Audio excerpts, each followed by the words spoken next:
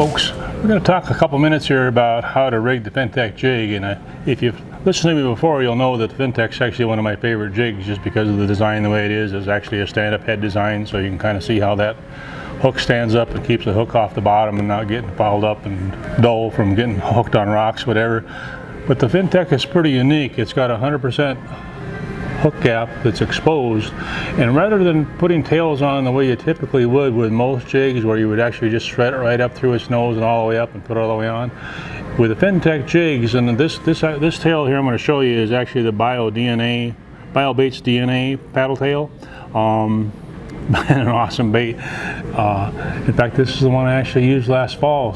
But what you do to rig a Fintech knuckleball jig, instead of starting it through the very tip of its nose and run it down, you start maybe a little bit better than 1/8 of an inch back on its back side away from the tip, and then you just insert the barb of the hook, push it in there, and you want it coming out the back of the bait as much as you can, and push it on until you have about a hook gap of where the hook's coming out here, and you can kind of see, and then you just push it up the shank of the hook. But when you get to that bait keeper system where you got that little sharp point and that little kink, you get up there, it won't go, you turn it sideways like so, and then push it all the way up so that the nose gets right up into the cavity of the jig, and once you get it there, you pinch it and turn it back sideways. So this basically is what you're looking for,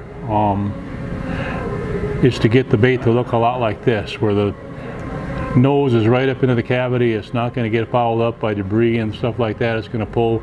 You got that whole hook sitting out there just waiting to tie into one of your nice fish, and it looks just like a little minnow, and it's a great setup. And that bait keeper system works really, really well. I mean, you almost can't even pull that tail off, which is really, really super. So this right here makes one of my favorite setups with that Fintech knuckleball jig, and any kind of plastic. You can use ripple shads, gulp minnows, the BioDNA, the Keytech fat impacts. You can use any of those, but you rig them all the same way by starting about 1/8 of an inch back from the head, putting it back through, and then painting it back out.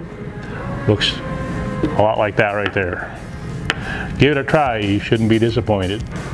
If you got any questions or need any further information, just stop by any of the North 40 Outfitter stores or check the website at north40.com.